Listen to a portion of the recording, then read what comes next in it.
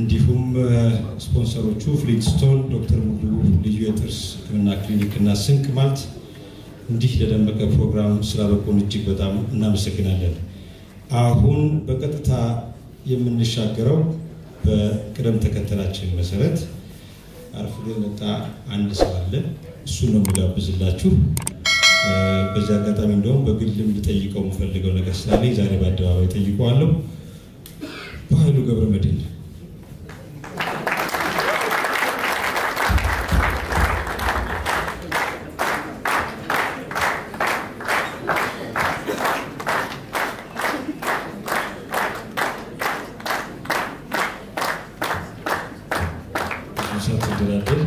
ጋሽ በሀይሉ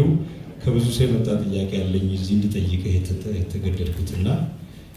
ጥያቄውን አጠር አድርገዋለሁ። በጣም ብዙ ሰው ማወቅ ይፈልጋል። ከጋሽ ነቢይ ጋር ያንተ መድረክ በተለይ ጓደኝነት ላይ የተሽከረከረ ነውና እንዴት ተዋወቃችሁ? ብዙ የሚገርሙ ነገሮች እንዳሉ ተናግረናልና እሱን አጠር አድርገህ ተናግረን ተብለሃል። በተለይም ከጋሽ ነቢይ ጋር ያለን ጓደኝነት ፈለኩ። ከዛ በኋላ ፈረስ ብቻ ነው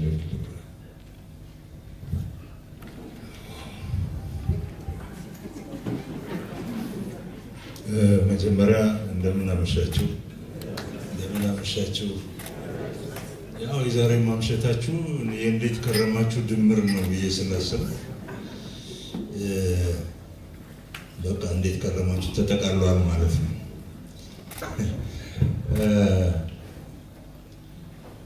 ልክ እንደደረስኩ ነገር ይገጥመኛል ብዬ አላሰብኩም። ነቢይ የሚለው ነገር አለ። ሁለት መስመር ናት። ቀን ጎዶሎ አንድ ቀን አለ።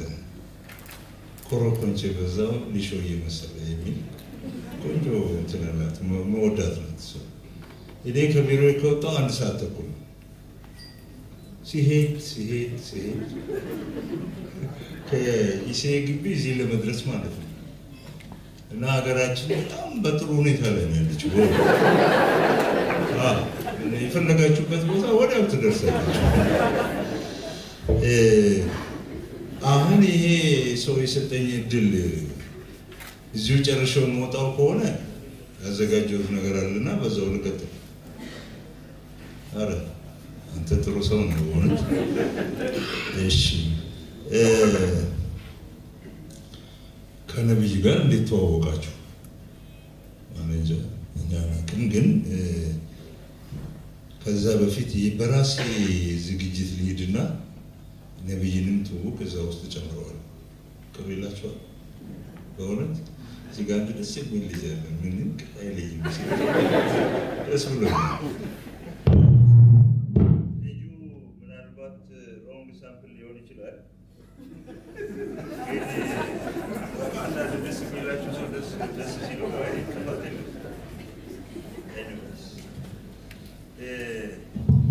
አሁን ከዚህ በኋላ ግን ምንድነው አንደኛ የሚሰጠኝ ሰዓት ማወቅ አለብኝ። አንድ ጊዜ እኔና ነቢይ የሆነ መድረክ ላይ ተጠራን። ተፈሪም አለ ይመስለኛል። በኋላ ያ ልጅ ጥሩ ገጣሚ ነው እና ጥሩ አድርጎ ሸንቅጦን አለፈ። ለጋሽ በሀይሉና ለጋሽ ነቢይ መድረክ መስጠት በራስ ላይ ድንጋይ ወርውሩ እንደመሮጥ ነው። አይለቁም። መድረክ አንዴ ከያዙ አይለቁም ማለት ዋላ እንደማሻሻል ብሎት ብዙ ስለሚያውቁ ብዙ ስለሚነግሩ ነው እና እንዲህ አለና አለን ማለት ነው። ለአሽሙር አዲስ አይደለም። በተለይ ነው ይችላል። ውስጣዊራ መሆኗን አውቋታል ያለት። እንደምን ሰነበታችሁ እንደምን ከረማችሁ ብያለሁ። እንግዲህ 2014 ሊቀየር ስለሆነ ስቶክ መውሰድ ስም መጠራራት ያስፈልጋል። ማን አለ ማን የለም ይዞ ወደ 2015 ለመግባት ማለት ነው። ደግሞ እያንዳንዱ ኮሆርት እንግዲህ በዲሞግራፊ ነው። አንድ ዘመን ላይ የተወለዱ አንድ ሰሞን ላይ የተወለዱ ሰዎች ሊሆን ነው። በኬሚስትሪ ልትለው ትችላለህ፣ በፊዚክስ ልትለው ትችላለህ፣ በፈለክ ብቻ ኮሆርት ምናምን አንድ ላይ ያሉ ሰዎች ናቸው። በእኔ ዘመን የተወለዱ ሰዎች በህይወት ካሉ አሁን የሆንኩት እድሜ ላይ ነው ያሉት ማለት ነው። ጌትነትን አይጨምርም። እኩል ተወልደ እኩል ትዳለ እኩል መሄድ ጀምራለ እኩል ኬጂ ትገባለ በኔ ዘመን ቄስ ትምህርት ቤት ናት ኬጂ ፊደል ትቆጥራለ ከዛ ያው አሁን ኬጂ ልጆቼ ኬጂ እና ምናምን አሉ እኔ አንደኛ ሃና አንደኛ ለምን የገባው ያው ዘምኜ ማለት ነው ከዛ ሁለተኛ ደረጃ ትምህርት ቤት ትገባለ ከቀና ዩኒቨርሲቲ ትገባለ ባሎ ሚስት ትመርጣለ ጮማ ትቆርጣለ ጠጅ ትልፋለ ታገባለ ከቀና ልጅ ትወልዳለ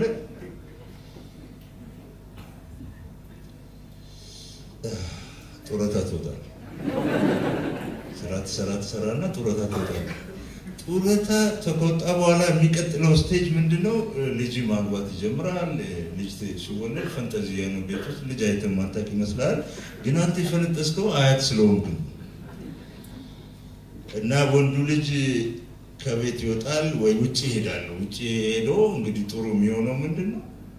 ቀጥሎ ያሉ ነገሮች አሉ ደም ይበዛል ስኳር ይጨምራል እና ውጪ ላከው ልጅ የደም ብዛትና የስኳር መድኃኒት ሰው እየፈለገ ይልክላል ጥሩ ልጅ ከሆነ እውነት እና ወንዱ ልጅ እንዲህ ሲያደርግ አይን ጆሮ እግር እጅ ችላ ማለት ይጀምራሉ አሁን እኔ አንደኛው ጆሮ ችላ ማለት ስለዚህ ቦታውን አልነገራችሁም እንጂ በዛ በኩል ከሆናችሁ ሹክሹክታ አልሰማም ለነገሩ ምን ይደግመኛል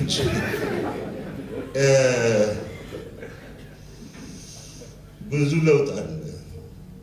በህይወታችን ውስጥ ብዙ ለውጥ አለ በተለይ አሁን እኔ የደረስኩበት እድሜና ከነም ከፍ ያላችሁ ሰዎች ለውጡ ግራፉ በጣም ቁልቁልዬ በጣም ስለሚፈጥን ፕሊዝ ቼክ ኦን ኢች አዘር እንዶ ከርማችሁ መደውሉም ከሆነ በጥንቃቄ ደውሉ በእጃዙ እንዶ ዋናው የምትፈልጉት ሰውዬ ያን ሰውዬ ነው እንዶ ከበደና ላይዩት ቢሰው ትላለ ልብ እየፈራ አይ አልሰማም የሚል ደግሞ ጠብቅ ምን ሆነ ከጨከነ አርፏል ካልጨከነ ይገርማል ቤት ዋለ ኮንዶ ቤት ዋለ እኔም ሰሞኑን እጃላከም የሚል ሰው ያጋጥማል ብቻ ይሄ በሙሉ የሚሆነው በኮርት ግሩፕ እንጂ አንድ ላይ ነው የምትለው መቼም 5 አመት ሳይሆነው 7 አመት የሚሆነው ሰው የለም 50 አመት ሳይሆነው 52 አመት የሚሆነው ሰው እስካሁን አላየው ከክፍል ደብል ትመታለ እንጂ እድሜ ደብል አይፈታ ያሁኑ ጊዜ ሰላምታ ታደስ ወሳ ነው አይደል WhatsApp what not ብለን ልትመልስ ትችላለህ ስራስ ጤናስ ኑሮስ ልጅ አንድ 6 ጥያቄ ይጠይቃቸዋል የሚያገኛችሁ ሰው አይ ጤናዬ እንኳን ጭኛ የግራግሬ ትንሽ እንደማያዝ ያረገች ነው ምናምን ብላችሁ ቀና ስትሉ ሰው ይወይል 6 ጥያቄ ይጠይቃችሁ ገና ግራችሁ ላይ ነው ታያላችሁ እና ጋይ ሰለሞን ልጅነት የሚለው መጽሐፉ መግቢያ ላይ ጥሩ አድርጎ ገልጿታል ይችላል ለማንኛውም እንዴት ቀረባችሁ ቼክስ እንደራረግ ማለት ነው ዛሬ የነቢይ መጽሐፍት ሊመረቁ ተገናኘን ነገም ሌላ ቀን ነው እኛውን አለቃትም የመጨረሻው ንግግር የኛ ሰው በአሜሪካ ወንድሜ ነቢይ እንኳን ደስ ያለን እንኳን ደስ ያለን ይሄን ኢቨንት እንዲሆን ያደረጋችሁ ሁሉ እንኳን ደስ ያላችሁ ምክንያቱም ዛሬ 3 ኢቨንት አለ እዚህ ከተማ ውስጥ ጠንከር ያለ ይሄን ያህል ሰው ይገኛል ብዬ አልገመትኩም ይሄ ምን ይነግረኛል ይሄ ህዝብ ለነቢይ ያለው ፍቅር ወይም ለነቢይ ችሎታ ያለው ፍቅር ከባድ መሆኑን ነው የሚነግረኝ ወይም ደግሞ በስሱ ለተጋበዝናቸው ሰው ተፈሪ ያለ በሀይሉ አለ ምናምን እሱም ሊሆን ይችላል አላውቅም እኛም ይሄን በስታቲስቲክስ ኮንፋውንድ ኢፌክት እንለዋለን ታዲያ አንድ ጊዜ አውሸት መኖሩ ጥሩ ነው ቆጠራ 3ኛው ቆጠራ ነው እንደዚህ 2ኛው ቆጠራ ሲካሄድ ከመደበኛ ቢሮ የተለየ ትልቅ ቢሮ ተሰጠኝ እና ያ ቢሮ የኢሰፓ ቢሮ ነበር ኢሰፓ የሰራተኞች ፓርቲ ቢሮ እና ጥሩ ቢሮ ነው ቆንጆ ቢሮ ነው እዛው ነው የሚኖረው ስለዚህ ቢሮ ወደ 8 ወንበር አለው ጭንቅላት የሚሸፍን እንደሚሽከረከሩበት እና እንዲ መስታወት ያለው ብዙዎቻችሁ ተቀምጣችሁና እንደሱ አይነት ነገር ላይ እኔ አዲስ ነኝ እዛ የተቀመጥኩት በኋላ ከሰራተኞቹ አንዷ መጣችና እኔ ቢሮ የትራንስፖርትና ምናምን ኃላፊ ናት ያ ቢሮ የቢሮ ወንበርና ጠረጴዛ ማማሩ ብቻ ሳይሆን ሳይቱ ጥሩ ነው ገዢ መሬት በአማርኛ ቀደም ባለው ጊዜ ገዢ መሬት እንደሚባለው ገዢ ቢሮ ነው እና እንደዚህ ተቀመጠችና ወንበር እንዴት ደስ ይላል ምናምን ያለች ስታው እንዶ ግማ 3/4ኛ አዲስ አበባ አየችበት ቁጭ ብሎ ዙረት አይደለም ለባከኝ አለች ታዲያ የኛ ሰው በአሜሪካ እንዲያ ነው የኛ ሰው በአሜሪካ የኛ ሰዎች ብቻ ሳይሆኑ አሜሪካኖች እንዴት እንደሚኖሩ እዚህ መሬት አይንካኝ ያለ ያበሻ ልጅ ሁሉ እንዴት እንደሚኖር ኢኮኖሚው የባህሉ የኛ ሰው በአሜሪካ ስታረቁት ቁጭ ብሎ አሜሪካ መሄድ ማለት ነው you don't need a passport okay እዚህ አሜሪካ ግንቢ በራፍ ላይ መንከራተት ደግሞ አሁን እንኳን ደስ ያለ ያሉ ገንዘብ የሚጠይቁ ሰዎችም አሉ አሉ የሥራ ለውጥ ነው ነገም ሌላ ቀን ነው የሚለው የነቢይ እንግዲህ እኔ እስከሚገባኝ እንዳነበብኩት የላቀ የትርጉም ችሎታውን ያሳየበት መጽሐፍ ነው በዛ በተጨናነቀ ሁኔታ ውስጥ እንዲህ ቆንጆና አንባቢን ወጥሮ የሚይዝ መጽሐፍ ማዘጋጀት ቀላል አይደለም ታዲያ እሱን ሳነብ ያኔ አሁን ደግሞ ጓዳ አብዱ ያኔ ጓዳ አብዱ ነበር አሁን አብዱ ብቻ ሆኗል አብዱ እኔ ለትምህርት ምናምን እጄ ስመለስ ሬዲዮ ላይ ነበርና የሰውዬ እንዴት ነው ምናምን እያልኩ ሲገርመኝ ስለ ትርጉም የተናገራት ነገር ደስ ትለኛለች 4ኛ ክፍል ሆነን አለ ጎበዝ ተማሪዎች ነበርና አንድ አስተማሪያችን በአማርኛ ግጥም ነግራቸዋል ወደ እንግሊዘኛ ቀይሯል አለ ችግር የለም እባክሽ ምንድነው እኛ በአገራችን ተሸክሞ ዱር ነው የሚል ግጥም ተሰጣ ትምህርት ቤቱ ጀርባ ብዙ ጫካ ነው ያው በተለይ እንደኔ ከገጠር መጣችሁ ታውቁታላችሁ ጥይቱ ተማሪ አጠገባቸው የነበረው እጁን አወጣ please give me what in our country into the forest ብሎ ጫረገለታል ከዚህ የተሻለ ትርጉም ጓደኝነት የኔና የነቢይ ጓደኝነት ስራዎቹን የወደድኳቸው በአካል ሳንተዋወቅ በፊት ነው በአጋጣሚ የካር አክሲደንት ነበረኝ እዛ ካር አክሲደንት ላይ ዋን ኦፍ ምንድነው ይሄ ኢንቴንሲቭ ኬር ዩኒት የሚባል ቦታ ነበር ከዛ ደግሞ አንድ ልጅ አንድ ቀን ጳጉሜ 5 ሌሊት ነው አስታውሳለሁ ካሳውን ይባላል ያው በህይወት ይኑራልና አላውቅም ካሳውን መኮንን ድልድይን ከምሽቱ 4 ሰዓት መኮንን ድልድይ ከርቧን ሊዞር ሲል አንድ ቦልስ ትመጣለች ቦልሷ እንደ ቦልሷ እንደራሷ ነፍስ ያወቁ ሰው ናቸው የሚነዱት አለ ባላስ ነገር እና ገጭት ሲደርስ በኃይለኛ ጩኸት ነው እኔ ካቲት ነበር የተኛው በኃይለኛ ጩኸት ነው የደረሰው ቁርጭምጭሚቱ ላይ ነው የተሰበረውና እግሩ እንደዚህ ያለ ማለት ነው አሁን ስናወራ ቀላል ነው ጮሃል እንደው ብቻ ካሳውን ጋር አብረን ኖርና ሆቴል እዛ ሆስፒታል አንድ ለተራ አብረን ኖር ታዲያ እኔ ታልጋ ወርጄ በሰው እየተደገፍኩ መሄድ ሲጀምር ካሳውን ጋር ይላል በጄሶ እግሩ እንዲተሰርቶለታል ካሳውን ያን ጊዜ የነቢይ አፍቃሪ ነው የነቢይ ስራዎች አፍቃሪ ነው እና ግጥም ያነብልኛል ያ አላቀው እና በጣም ደስ የሚሉ ግጥሞች ናቸው አቤት እሱን አንተ ሲስት መጣት ነው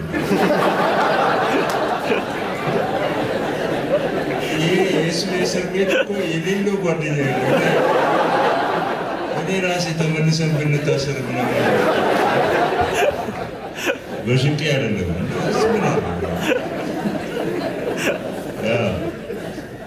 ታዲያ ካሳውን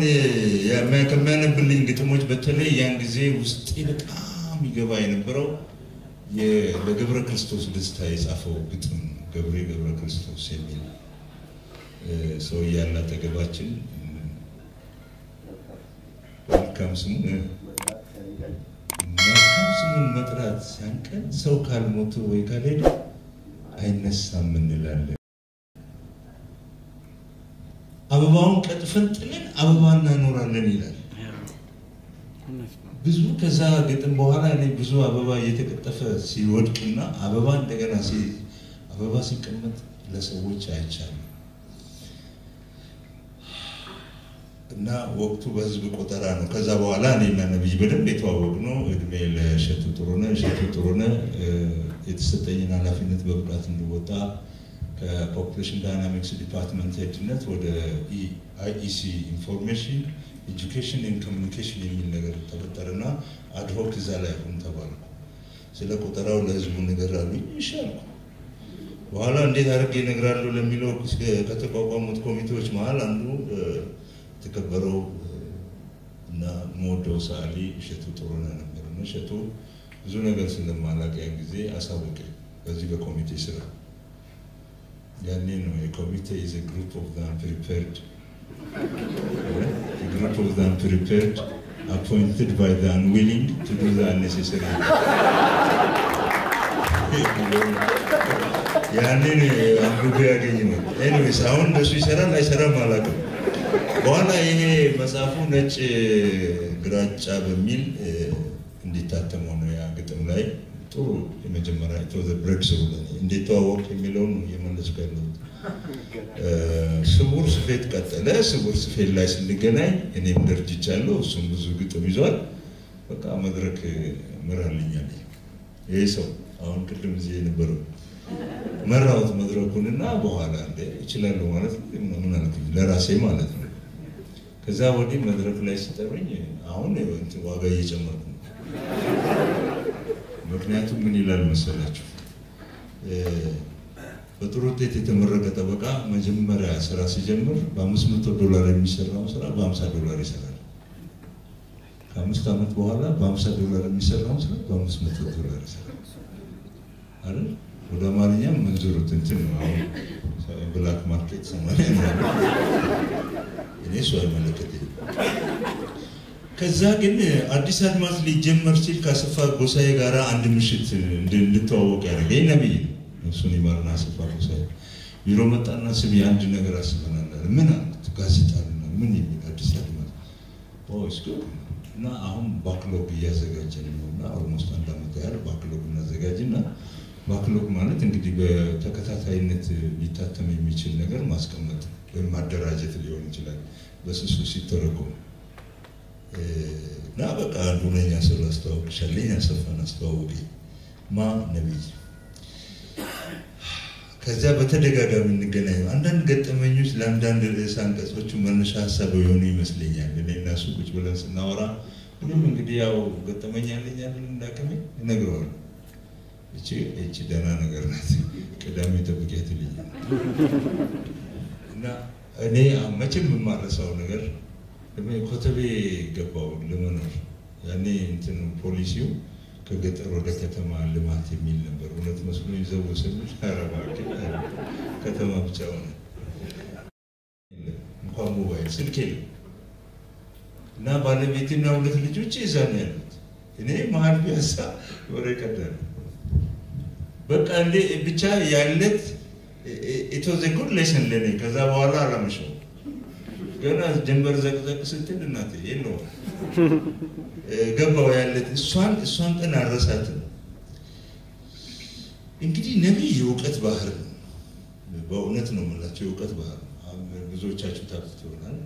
እኔና ነብይ ከተገናኘን እኔ ነኝ ተጠቃሚው ብዙ ነገር ይነግረኛል በጣም ብዙ ነገር እግዚአብሔር ይስጠው እየመረጠም ይሆናል የሚሰጠኝ ለኔ ምክንያቱም ብዙ ያቃል ከዛ ውስጥ ደግሞ ኦዲየንሳችሁን ስታውቁ ትመርጣላችሁ I think he is doing me that favor I believe ብዙ ጊዜ አብረን ቆይተናል ነብይ ድንቅ የግጥም ችሎታ አለው የስነ ጽሁፍ የማድመጥ ለማድመጥ ዝም ብላችሁ የአዲስ አድማስን ርዕሰ አንቀጾች ብቻ አስቧቸው ከተቋቋመበት ቀን ጀምሮ እስከ ዛሬ ድረስ ርዕሰ አንቀጾቹን ዝም ብላችሁ አንብባችሁ ከሆነ ካላነበባችሁ ደግሞ አሁን ጥሩ ተከፍቷል እዛ የሄዳችሁ እንግዲህ መስራት ነው ይሄ ሁሉ ዘመን ደስ በሚልና ከአገራችን ተረቶችና ምሳሌዎች ከመጽሐፍ ቅዱስ በሉት ከጊዜ ቋንቋው መነሻ ሐሳቦች እየወሰደ ርዕሰ አንቀጽ ሲጽፍ ነው የኖረው and that was very interesting በዛ ይጀምራል ሲቋጭም ጥሩ አርጎ ነው የሚቋጨው ሲዘጋው ማለት ነው እና ልብላለ ሰው ርዕሰ አንቀጾቹ ብዙ ትምህርት ይሰጡታል እኔና ነብይ ስንገናኝ እንግዲህ ከቆምንበት ነው የምንቀጥለው አንዱ እንግዲህ የጥሩ ጓደኝነት መነሻ ሐሳብ የሚመስል ይሄው ዛሬ ፊቱ ነው የምነግራችሁ ላለፉት 2 ዓመታት ሊሆን ይችላል ቁጭ ብለን ተገናኝተናል ሲደውል አንቺ ሰው የት ያለሽ እስቲ እንደዚህ አይነት ነገር ይለኛል እዛ ጋር ነው የምንጀምረው ምን አለ ወልድም ለምን ጠፋ ምናምን በቀደም ብቻ በስጨት ቤት ተናግሬ ለምን ይዋሻል እና ከነቢይ ግጥሞች አበሻ ምንነካው ዛሬ ገብረ ክርስቶስ ባለቤት የሌለው ሻንጣ ከሁሉም በላይ ደግሞ መማር ነው መማር እኔ ኢምፕሬስ ያደረገኝ ማለት መማር ነው መማር በጣም ነው ኢምፕሬስ ያደረገኝ አንድም ግጥሙን የጻፈበት መነሻ ሐሳብ ከባድ ነበር አንድ የሚያቃት ልጅ ተምራ ተመረቀች እንግዲህ ውስጡ ብዙ ነገር ሊኖር ይችላል ተቸግራ ሊሆን ይችላል ስትማር ብዙ ነገር ይኖር ግን መማርን ነው መማርን አግኝታችሁ ብታነቡት በእውነት እያንዳንዳችን ከላይ እስከታች ያለን ሰዎች አባትና ልጅ ልንሆን ይችላል ጓደኛሞች ልንሆን ይችላል አለቃና መንዝር ልንሆን ሚኒስቴር ልንሆን ይችላል ከዛም በላይ ሄዱ መማርን ለመማር ዝግጁ ካልሆነ ብቁ አይደለንም ምን ጊዜም ህይወታችን እስኪያበቃ ድረስ ለመማር አይምሮአችን ዝግጁ መሆን አለበት እና ለምሳሌ አገርናት በቃ አብርሃም ከላፈው አብርሃት ንቃ የክትና ያዘሉት አገር የሚለው አሁን ብላችሁ ታነቡ በጣም ከባድ ነው እና ከስንገናኝ ከሚነግረኝ ነገሮች አሁን አንድ ሁለት ልበልና መድረኩን ያው ቅድም የተተረተው ተረት ላይ እንትን ላይ ተረቱን እየኖርኩት እንዳይሆን ብዬ አንድ ጊዜ አንድ ሴት እንግሊዛዊት ናት አንድ ጊዜ አንድ ሴት ባልሽን ገለሻል ተብላ ተከሰሳለች እንግሊዝ ሀገር ቆይቷል ዘመኑ ታዲያ የለም አልከሰስኩም ትላለች ክስ ተመስርቷል እንግዲህ ለሷ ጥብቅና የሚቆመው ሰው ይቆማል ብቻ ተባለ ምንም there is no እስከዛሬ ድረስ ያው እንግሊዞች ሲፈርዱ ያው ስታቲስቲክስ ነው ሲፈርዱ ምንድነው የሚሉት በሞት እንዳይቀጣ እስካሁን እስከዚህ ደቂቃ ድረስ በሞት እንዳይቀጣ የሚያደርግ ምክንያት አላገኘንም ነው ሲዘጋ እንደዚህ እና እቺ ሴት በገመድ በስቅላት ተፈረደባትና በስቅላት በኋላ ተሰቀለች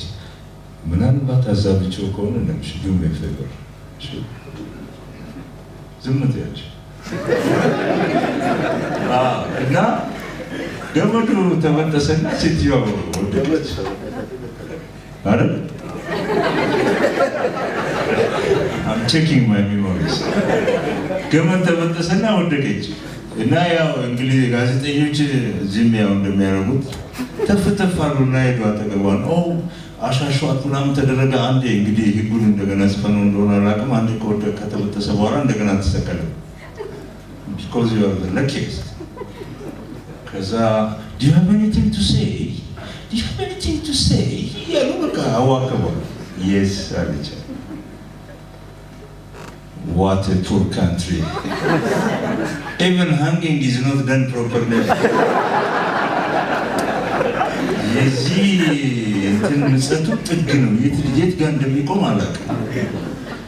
ተውት እኔ ባሌን አልገደልኩም ብዬ እውነትን እንኳን እየተናገርኩ እውነቴን አለማድነቅ አይደለም ስሩ የተባላችሁትን መግደልን አንቆ መግደልን እንኳን በአግባቡ አልሰራችሁም መጽሐፍ ጻፉ እንግዲህ መጽሐፉ ሰዎች ጻፉ ይሄ ነገር what a poor country አሁን እየተሰማኝ ነው እዚህ ሀገር እየሸተተኝ እውነቴን ነው የምላችሁ ዝም ብላችሁ 102.1 ፕሮግራም ላይ የግርማን ፕሮግራም ስሙት ማንን ምን እንጠይቅሎትን እየሰማችሁ ነው ማስታወቂያ የሰራው አይደለም ኦልሬዲ የታወቀ ሬዲዮ ጣቢያ ሰራ ጧት ስሙት እስቲ what a country ነው ኮምቱት በቃ የሚሆነው ነገር እዚህ ሀገር ላይ what a poor country this morning አንድ ሴትዮ አዛውንት 50 አመት ከኖርኩበት ቤት አለ ባሌ በሞተ ማግስት ነው እቃይን በሙሉ አውጥተው ደጅ ጣሉ አስወጣሉብኛል ምን ነው ሲባል በቃ ያንቺ ቤት አይደለም እንዴ 50 አመት ነው የኖርኩት በጭራሽ ኤኒዌይስ እሳቸው ዛሬ ተመልሰው ገብተዋል ሎክ ግርማ ቢኖር ይሄ ሀቅ እስካለ ድረስ አንድ ነው ይሄ አመናግራችሁ ነገር አለ every day ስሙ ወደ ኋላ ተመልሳችሁ ቢሆን ስሙት what a poor country ነው what a poor country even hanging is not done properly የሚለው አሁን እየሸተተን ነው በኋላ አንድ ልጨምርላችሁና ወደ እንትኑ ሄዳለሁ ጉዳይ ወደ አንደኛው ነቢይ ኢህአዴግ ለኛ ብሎ አዲስ አበባን ተቆጣጠራል ጊዜ ሬዲዮ ይሰማው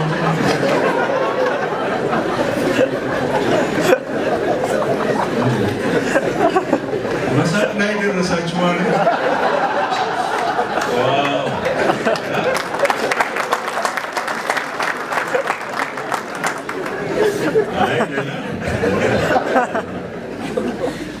ታዲያ ይሄ ወንድማችን ዳጋ የስነ ጽሁፍ ምናምን እንትኑን ያዝልን ባክ ተብሎ ይመስለኛል እዛ የወንደ ዲፓርትመንት ይሄ አምፊ ቲያትር የሚባለው ጋር ቢሮ ነበርና አንድ ቀን አንድ ልጅ ይመጣል አለ ታጋይ ነው እና ታጋይ ሆኖ እዛ ሜዳ ያለው ግጥም ይችላል ምናምን ቲያትርም ጽፋለሁ ብሎ ይሆናል አላውቅም ይሄን ፓርት ብዙ አልወደዱለትም ያኔ ነበሩ ታለቆችና አንድ ቀን ተዋት ተነሱና አለ ግጥም ይችላል ተደለም ቲያትር ምናምን ይችላል ተደለም በቃ የዚህችን ሀገር ችግር እነሱ ሲገቡ የነበረው ቀላል ነገር መስሎ ነበር በኋላ ተወሳስቧል የዚህችን ሀገር ችግር በስድስት መስመር ጽፋውታ አለቃ ነው እና ትገማገማለ ደግሞ ያኔ ገምጋማ አለ ምናምን አፈር ነው ትበላ አንድ ጊዜ የነበረው ገምጋማ አይምሮይስ ተመተውብኝ ነውና አንድ ሰው ፊት ለፊት ቆሞ አዋሳ ሄደ እንትን ሆቴል 44 ቁጥር እንትናን ይዘ ያደረገው ይወርዳታል ብለው ነው ሁለቱም ባለስልጣን ናቸው አዲስ አበባ ላይ ነው መድረክ ላይ ነው ሰው ያለው ምን ሊል ይችላል ቁጥሩ ተነግሮታል አቤት ከዚህ ሰው ነው ብቻ ሰውዬ የምላችሁ ልጅ ጧት ቢሮ ሲገባ ነቢይ ቁጭ ብሏል ቡናውን ይዞ በቃ ሲመጣ አለ ያልተደረገ ቤት ነው ይመስላል ብትምትል ወጥቷል ምን ሆነሽ ነው ምናምን አልኩት አረባኪ ነቢይ እንደው በቃ አረባኪ ምንድን ነው አሁን ስማቸውን አልነግራችሁም ያለቅየው ያው እንደዚህ እዛ ሜዳ ላይ ስታንፋልን ነበርና አሁን ግጥም ይችላል ነበር ግን ግጥም እኮ በቃ በስድስት መስመር የዚህ ነገር ችግር ሰፋ አጣብረ በቃ ሲቸገር ያለው ማታ ጫት ይችላልሽ ለመቃስ ይችላል እና ይሄው በቃ ስድስት ገጽ ጽፏል ሰው ግጥም ይሄ ነው ችግር ይለዋል ከትም ይሳኩና አለ በቃ እስቲ ዞር ብለና አልኩት ከዛ ይሄውን ተገባችን ያለው ነቢይ እንኳን ስድስት መስመር መቶ ማይበቃሽ እንዲያው በደፈና የጉድ ሀገር ነሽ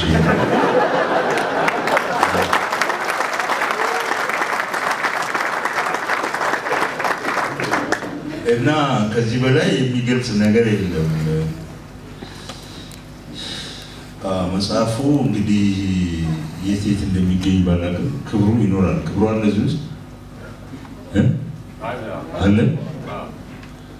ክብሩ መጽሐፍ ያከፋፍላል ክብሩ መጽሐፍ ይሸጣል ክብሩና ነቢይ እስር ቤት ነው የተዋወቁት ያኔ እስር ቤቱ ከተለያየ ቦታ ከተለያየ ፖለቲካ ጎራ በሐሳብ በብሔረሰብ አይደለም በሐሳብ አይዲዮሎጂ መለያየት በቀጭን መስመር ሊሆን ይችላል የተለያዩት አንድ በሐሳብ ለቆ ማሳመን ይችል ዘንድ እስኪ በቃቸው ያነበቡ ሰዎች ናቸው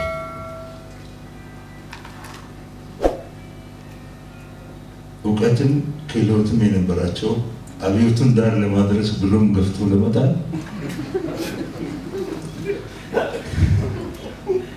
የተሻለ ለማምጣት ጥሎ ዝም ለማለት የተጉ ሰዎች የነበረበት ውስጥ ነበረ ክብሩ እና ያው ነቢይ ደግሞ አንዱ ከነኛ አዋቂዎች መሃል ነው እና ማወቅ ለሚፈልጉ እውቀት እንደ ጅረት የሚፈስበት ቦታ ነው ያስር ቤት በኋላ ሲሰማ የተዋወቁት እዚያ ውስጥ ነበር እና ክብሩ መጽሐፍ ይሸጣል በኋላ ስለ ክብሩ የነገረኝ እንደነገራቸው ክብሩ መጽሐፍ የሚሸጠው የተነበቡ አሮጌ ማለት ይከብደኛል የተነበቡ መጽሐፍ አምባሳደር ጋር አንድ ነገር ነበረች አይደል እዛች ጋር ቁጭ ብሎ ይሸጣልና አንድ ዲያስፖራ ካለ ይቅርታ ጠይቃለሁ ሁሉም ዲያስፖራ ማለት አገሩን ለቆ የሄደ ነገር ግን ባለበት ቦታ ብሔረሰቡን ሃይማኖቱን ባህሉ መጽሐፍ ቅዱስ ላይ ነው ዲያስፖራ እሱ ማለት ነው አሁን ከትላንት ወዲያ የሄደው ሁሉ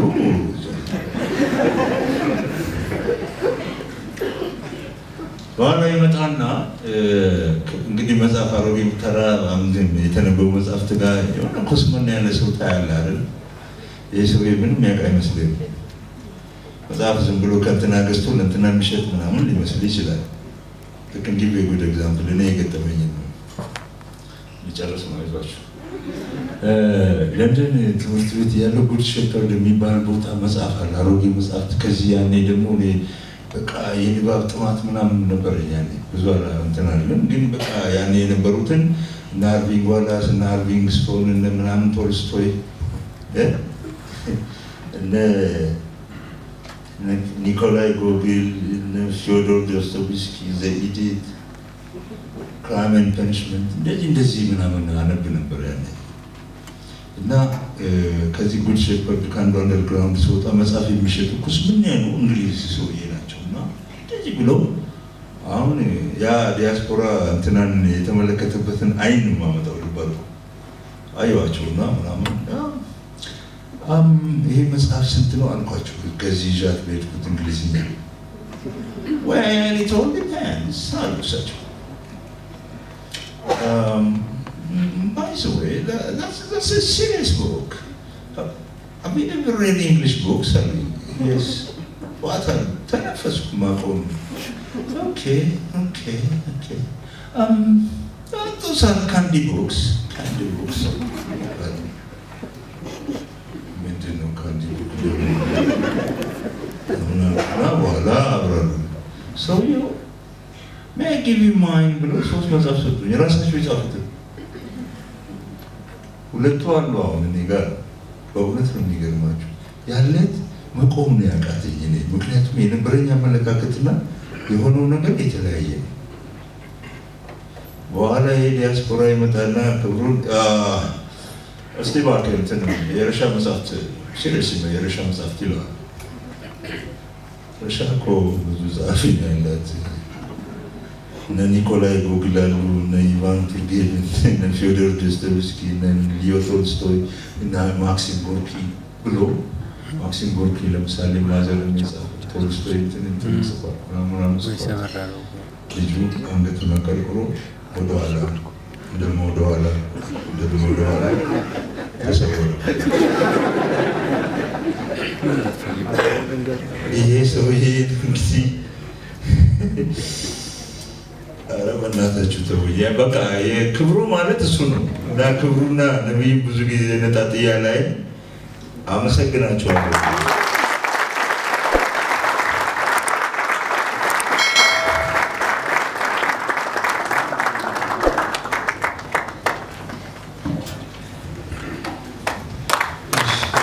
አመሰግናለሁ